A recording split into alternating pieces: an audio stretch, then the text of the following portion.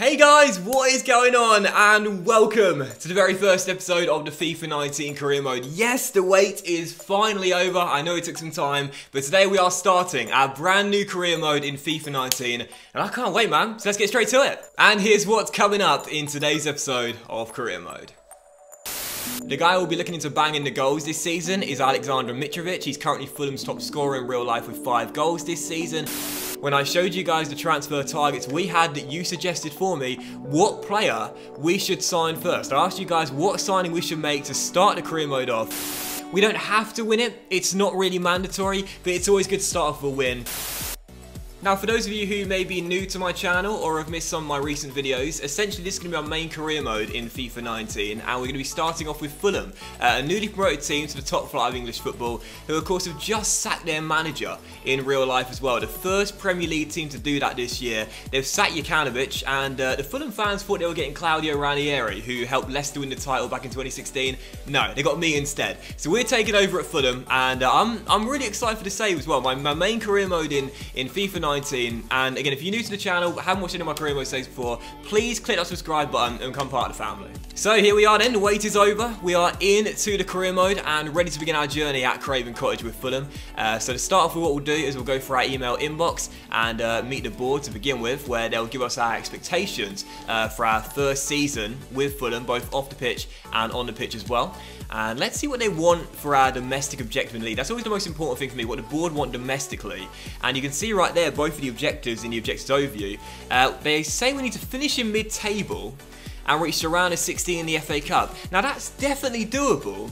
But when you consider how Fulham has started the season off in real life, they are rock bottom of the table right now. 1 win in 12 games.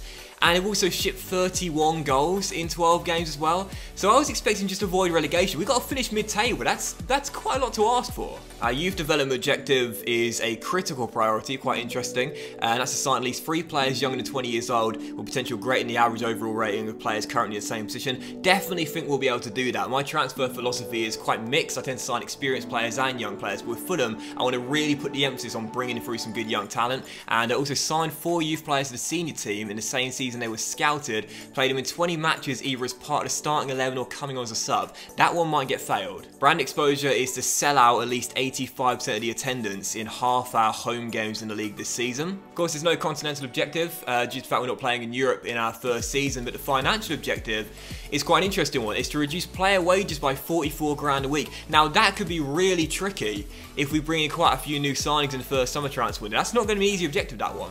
Now when you take a look at the transfer budget we've got for our first season, you can see it's around £62 million. With wage budget alteration, we're probably ducking that down a little bit, between £50 to £54 million, I would say. However, quite a bit of that money is going to be getting spent on youth scouts this season. Of course, I got a boost to the budget for playing the game before, but in the first season, we will definitely hire 3 youth scouts. You guys are my head of youth development in this save, and you guys dictate where we send our scouts out to.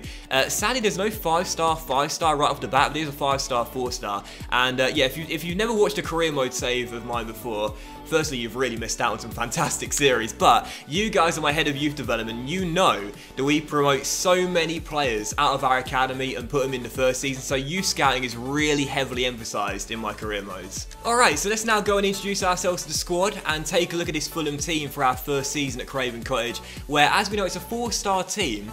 But in the Premier League, that's not really that great. This is one of the weakest teams, if not the weakest side, in the Premier League in this our first season. So this side, as we know, is going to require an awful lot of improvement if we are to finish in mid-table like the board are asking for in this, again, our first season at Craven Cottage. Now, as we introduce ourselves to the team, we definitely know we're going to need to make some signings with this Fulham team. And you guys aren't just my head of youth development, you're also my transfer committee as well. This is a really interactive series where I'm going to be asking you guys so many times for help with transfers and tactics and, again, youth development as well. And of course, you guys are going to be making the first sign in the series. You've already made it for me, and that'll be coming a little bit later on today. But as we run through the side, and you can take a look at the team right now, I would probably say that the hottest prospect of this Fulham team, as most people are already aware, is this guy right here, Ryan Sessegnon. 18 years old, but a key member of Fulham's team already at just 18 18 years old, left wing, left back listed positions. He's listed as an exciting prospect, and he certainly is. He was a key member of Fulham's promotion winning season last year. He's got some fantastic talent. He's really quick off the mark, and again, a really, really bright prospect in English football. He's our hot young prospect in this Fulham team. The guy who will be looking into banging the goals this season is Alexander Mitrovic. He's currently Fulham's top scorer in real life with 5 goals this season. The Serbian, of course, formerly of Newcastle, was on loan at Craven Cottage. Now he's joined Fulham permanently. I'm going to be needing this guy to be our consistent goal scorer this year if we are to get enough goals to keep us in the Premier League. Mitrovic needs to be the guy that bangs them in. Now, the key player for Fulham is actually going to be their captain, Tom Kearney, the central midfielder. And I've got no plans to take the armband away from the skipper, but with that responsibility means that he's going to be the guy we need to drag us through this first season and again get us into mid-table. He's got some absolutely fantastic technical stats. Technically he's a wonderful player to watch, really gifted when on the ball, and again he's our key player this season. He's our captain. We won't take the armband away from him. Kearney is the guy that needs to stand up and be counted and lead this Fulham team in the first season. Now, as for the way Fulham is set up tactically, they're playing a 4-3-3 in real life, and I've got no plans to change that. We will stick with that system in our first season at Craven Cottage. You can see the front three is Sessegnon on the left, Schürrle on the right, and Mitrovic being the lone striker with a midfield trio, Seri, Kearney, and McDonald as well. But the key for me in the first season is improving this back four. When we make signings, you guys are making the first one, but I'm definitely going to be bringing in some new centre-backs to Fulham in this first season at Craven Cottage. Alright, so we're just about to move into our first pre-season game as we'll be taking on Frankfurt in the group opener, where we've been drawn against 2 German sides and a French side in Group A. In my series, we always simulate all the pre-season games unless we reach the final, and of course we'll play that one. But before we do simulate this game, we have a transfer offer, and our first one in the series, Independiente, want to take Cabano for 1.95 million. Of course, Sessegnon is our first choice left winger. He's definitely not going to take his place, and I'm not against letting him go, as we plan to sign 1 or 2 more wingers in this first transfer window as well. So it's under devaluation, but I don't really mind too much. Cabano can leave, I'm okay with that deal. We're halfway through our first pre-season game as well. Sessegnon's given us the lead, and Seri's made it 2-0, and Sessegnon scored again. Yeah, I'm fine selling Cabano, man. Ryan Sessegnon's the future of this Fulham team, and he's proving that right in the first game. 3-1, perfect start. And unsurprisingly, there's a bid for him after the game as well. Burnley want to take him to Turf Moor for £11.8 million. Sean Dyche, hands off, man. This guy's going absolutely nowhere. Let's move on to our second game. We've got Stade Rennais. I believe if we win this, we will go through with a game to spare. So let's see if the boys can do it. So we can field a weekend side for match day 3. And we have indeed Schürrle and also Sessegnon again. Sessegnon again. Pre-season, Ryan. Save this good form for when the season actually starts. Oh, and Cabano's transfer talks are broken down. Damn it. Oh well, Cabano will stay. And there's a loan off for Luca Del Torre as well. Cologne want to take him. He's actually a decent young talent. 20 years old, 64 rated. But in the first season, I don't think he'll get much game time, so fine, loan him out. Right, so we're now going to play our third and final pre-season game. As you can see by the group, we've already guaranteed a place in the semi-finals. So we'll field a weakened side, a chance for fringe players to impress. And after that, we're going to take a look at our current transfer shortlist, as the backup brigade's still got the job done, with Aite scoring a late winner there. And we're going to take a look at our transfer shortlist and assess our current targets for our first season with Fulham. So we're into the semi-finals to take on Stuttgart. We'll play that game in just a moment's time, or should I say simulate the game in just a moment's time. But this is our current shortlist right now. Of course, feel free in the comment section down below right now to give me more suggestions to put on the shortlist. I need your transfer suggestions, because every single one of these names right here on the shortlist were suggested by you. Every single one of these names you guys recommended to me. So in the comment section down below, give me some more transfer suggestions and I'll put some more on the shortlist. Alright, so we're going to quickly play this game against Stuttgart. Simulate this one and see if we can make it through to the final, and then we're going to go after our first sign of the window, which of course you guys have already made for me. So hopefully we'll make it through to the pre-season final. Come on, Fulham, let's get that job done. Oh, yes, did it on penalties, 4-3, and so we're into the pre-season final. So what we'll do to end today's episode off is we'll play that game, but before that, as we'll be taking on Frankfurt, who are also part of our group as well, but before we play that game, we are going to make our first signing of the transfer window, and you guys have already made it for me. Of course, I asked you guys in a video uploaded this week, when I showed you guys the transfer targets we had that you suggested for me, what player we should sign first. I asked you guys what signing we should make to start start the career mode off, and you guys chose, and I was pretty surprised by it as well, because I thought you guys were going to choose a new defender for us, because as we know, Fulham this season have defended pretty terribly, but you guys said the best form of defense is offense. You need to score more goals with this Fulham team. You love your 5-star skillers, you love those inside forwards, and David Neres, a young prospect, 21 years old, playing for Ajax right now, well, he's got the full package we want as an inside forward playing on that right-hand side, taking Andre Schürrle's place. 5-star skills, 3-star weak foot, a left-footed player on the right-hand side. He's very quick and he's very agile. 88 for acceleration and sprint speed, 91 for agility, 84 for balance, and technically as well, he can dribble, he's got good ball control, and again, 76 finishing with 72 shot power. He should be a great inside forward with the flair trait as well. I threw it out to you guys. You said sign David Neres. Thank you to my transfer committee for making that signing. Let's bring him in. David Neres, come to Craven Cottage. I think you guys made a great choice with David Neres as well, because again, I've never used the guy before, but apparently he does so well in FIFA career mode. He grows really, really quickly, and I'd love to have him in to bang in the goals. Now, Ajax have rejected our valuation bid there, and they say they want an extra 9 point something million for David Neres, plus a 5% sell-on clause. It's my maths is terrible. You'll find out during the series. I'm fine with a sell-on clause because we don't plan to sell him throughout the entire series. I want this guy to be a star at Craven Cottage, but the fee is a little bit inflated. We're going to duck that down to 23.5 mil and see what they say to that. Go on, Ajax, accept that bid. Accept that bid. Go on. Yep, that's totally fine. £23.5 million plus 5% sell-on clause. Might be quite a lot for a 21-year-old, but I believe in this guy, and you guys do too. So David wants to be a crucial squad member in this Fulham team, which of course he will be, starting on that right-hand side. Wants a 5-year deal, exactly what we wanted as well. Tie this guy down and don't let him leave. No release clause, also perfect as well. Now as for the money, he wants 33 grand a week and a couple of big bonuses there. Look at that, £1.25 million if he scores 20 goals. We can forget about that because that's definitely getting removed. However, 33 grand a week, that's not that much. And again, on a 5-year deal, for 5 years, we won't have to pay him any more than that. So 33 grand a week, 340 grand sign-on bonus on a 5-year contract. If they accept that, I'm fine with that. And they say no, that just increase the salary a little bit to 39 grand a week. But again, that's fine. 39 grand a week, 5-year deal, 340 grand sign-on bonus.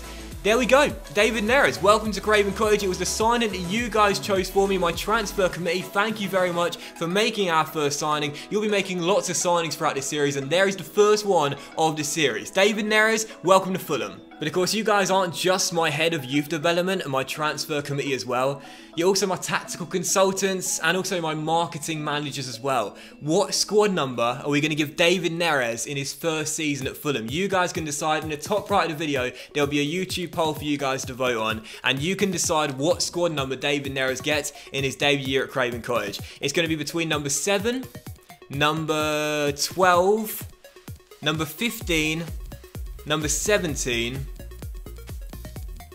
and I quite like 27 on a winger. So those are the 5 choices for you. 7, 12, 15, 17, and 27 as well. What number are we giving David Neres in the first season at Fulham? You guys vote in the top right, choose in the poll, and decide what number Neres gets. So Neres is in, and he's going to make his debut in the first game of the series as we now take on Frankfurt in the pre-season final. A win in this game and we get the most amount of tournament prize money possible. We don't have to win it, it's not really mandatory, but it's always good to start off with a win and hit the ground running. So first and only game of today's episode, first game of the series, the pre-season final as we take on Frankfurt, aiming for a win, and I'd love to see Neres score in his debut. Let's make it happen, come on Fulham. Well, you want width and you want quality in the width, and probably they've got that with this new acquisition. I think so, and the one player that'll be pleased to see him arrive is the centre forward, because I think he can expect better service now from a lad that does swing in good crosses. Sessegnon wins it back. Again, he's had a great start already. And now Kearney through the gap to Mitrovic. Oh yes, fires it home. The goalkeeper gets a touch, but Mitrovic makes it 1-0. We said this guy needs to bang in the goals this season and be consistent if we are to finish in mid-table. What a start, 8 minutes in, first shot, first goal. He came from Serbia to terrorise defences. Alexander Mitrovic, 1-0. And if he's that lethal throughout the course of the season, I think we'll be fine in terms of scoring goals. 6 minutes to go in the first half, still the lead is 1. I've got to say, we've actually defended really well, which is ironic considering how poor defensively Fulham have been been this season in real life, but we've been really good. Now coming forward, we're looking dangerous on the break. Brian on the ball, slides it into Ryan Sessegnon. I'll try and play it through to Kearney, to Mitrovic. Oh, it's 2, and it's the same combination. Tom Kearney leading by example, setting up Mitrovic, and it's 2-0. What a great first half. Nope, it's been disallowed. Never mind. Always made to look like an idiot when it happens. Mitrovic just strays a fraction offside. Lino, eagle-eyed, called it right. Frankfurt looking to get back on level terms just before half-time. Callum Chambers out of position here, but he's dealt with that perfectly. And he's found Kearney, and Tom's found David down the right-hand side. Now this is his first chance to run at red shirts. There's not many people back though. Neres cuts inside. Oh, it's what we're asking for. David Neres, wonderful! Oh, David Neres! That's why we've signed him. That's why you said sign him. Neres on his debut right before the break. A glimpse of what's to come in his debut season. What a goal! Kearney down the right, sliding through to David Neres, and again here he comes, David Neres. I am really liking a look at this youngster. Neres, oh, he's just teasing him. He's just teasing him. David, just stop it. Just stop it, David Neres. That's just not fair. What a goal. Well, it's safe to say I'm coming to you guys a lot more often during this series. I'm going to be asking you guys for so many transfer suggestions, because on the basis of this display from the first signing of the series made by you, I mean, you guys just know, you got an eye for talent. You got an eye for good talent, and I know it. What a brilliant debut. We are going to score an awful lot of fun goals this season, and David Neres, I think, is going to score the bulk of them. I tell you, man, you guys know a talent when you see one, don't you? What a brilliant start this has been, and can we get him his hat-trick now? Can we get him his hat-trick? That's the plan. He's got 2. Oh, that's a penalty. That's a penalty, and he's going to take it. Tom, the captain, making way for David Neres, and I'm not sure he's going to run up quite like Pogba does, but I'm hoping he can blast this one in to that top corner. Oh, he can't stutter anymore, but it doesn't matter. It doesn't matter. I tried to stutter, but there's no stutter or hesitation for David Neres. 4-0. Oh, this has been an absolutely textbook display. Could not have gone better how we planned it ourselves. Can we keep the clean sheet as well? Well, if Sergio Rico stops that, we should do. Final score is going to be 3-0 to Fulham.